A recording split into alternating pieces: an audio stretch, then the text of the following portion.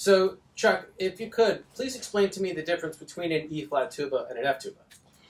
Sure, just like a B-flat tuba and a C tuba, it's going to be a personal preference. Um, Basically, when tubas started, when they were invented in the first half of the 1800s, you had them originally in Austria and then Germany, and then shortly thereafter in England and France. And the key instruments that they chose to play in Austria and Germany were in F, and when you came to England and France, they played E-flat tubas. And so for a long time, our tradition here was to play E-flat tubas because our trading relationship was just better with England and France during that time than it was with Austria and Germany. Fast forward, when the world got smaller, German conductors started coming over and asking for our musicians to play F-tubas in the orchestras. And so we started playing more F-tuba, and then that'll bring up the difference between rotary and piston valves and things like that. But it's going to be a sound color difference.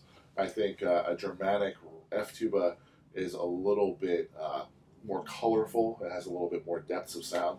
And an E-flat tuba generally has a better low register, but it sounds a little more like a scaled down B-flat or C tuba.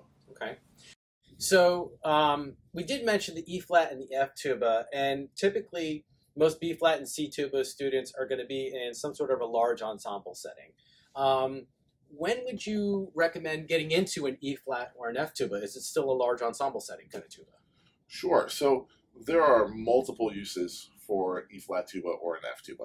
A generalization is that your F tubas and your E-flat tubas are for playing high and you use them for solo repertoire. So a lot of students don't get them until they're in college and they start learning more demanding literature or playing high parts in orchestras and things like that. But they're also, it's a smaller instrument and they have a different sound than the contrabass tubas.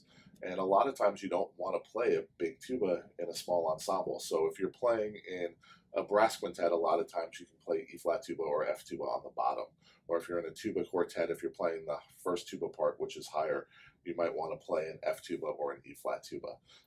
But then in your concert band music, as it gets harder, the parts are divided. There's a high part and a low part. And sometimes that was written that way, not just to play high notes and low notes, but to change sound. Because realistically, at this point, tuba players have progressed to a point where you don't need a high tuba to play high. They can play all of that literature on a big tuba. Most times they're looking for a different sound concept. Okay. And I have also heard a rumor that a lot of euphonium players sometimes might enjoy playing an E-flat or an F because there's less piping and it's a little more home feeling for them, correct? Yeah, I think that that's a great place for a euphonium player to start when they look into doubling on tuba.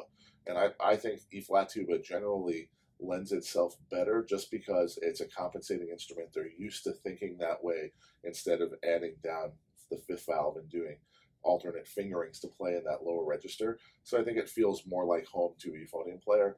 But that said, that's a personal choice too. And if a euphonium player wants to play F tuba or B-flat tuba or C tuba, there are a lot of euphonium players that play those instruments really, really well at a high level. Hey Music Man viewers, thanks for checking out our YouTube channel. Subscribe by clicking on the link down here and find our newest material by clicking over here. Thanks for watching.